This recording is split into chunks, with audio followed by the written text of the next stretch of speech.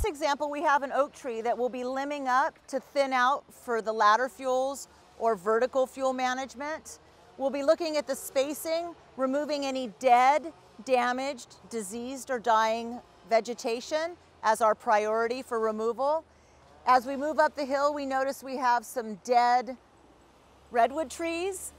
Those will be removed. That will also help with our horizontal spacing to thin out the fuel load here on the side of the road.